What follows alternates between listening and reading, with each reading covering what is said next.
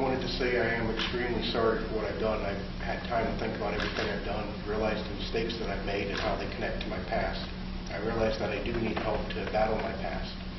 I worry about my family and how they're going to be able to support themselves and survive with me being in prison, financially and emotionally, and also with help, picking up kids from school and going to the doctor, stuff like that. The record is replete with unspeakable acts and depravity.